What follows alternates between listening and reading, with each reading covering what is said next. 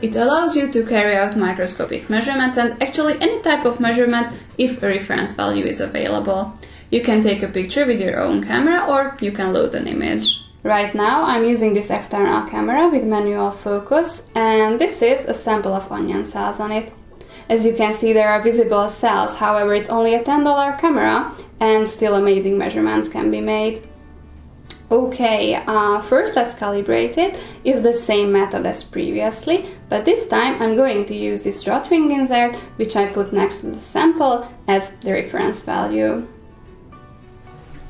You can measure lengths, angles and area. For a better view, let's zoom in a little bit and let's see the size of this cell, for example. Or let's measure this angle.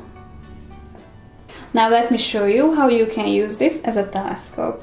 This is a picture of the moon, but as you can see there is no given reference, but we know that the diameter is 3,474 kilometers, so I can just calibrate it according to this number.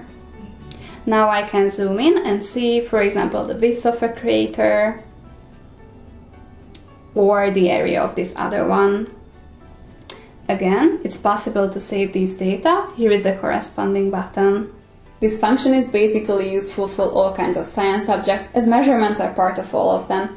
If you think of biology, it's obvious, but in case of chemistry or geography, there are also several microscopic things which would be worth having a look at.